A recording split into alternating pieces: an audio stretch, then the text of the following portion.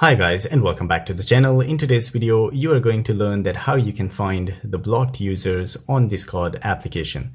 So without wasting any time, let's begin our video. So guys, if you have blocked anyone on Discord application and it is hard for you to find them, so all you need to do is to open your Discord application. Once you do so, the next thing you need to do is to tap on the U option right at the bottom. From here, you need to tap on the setting icon.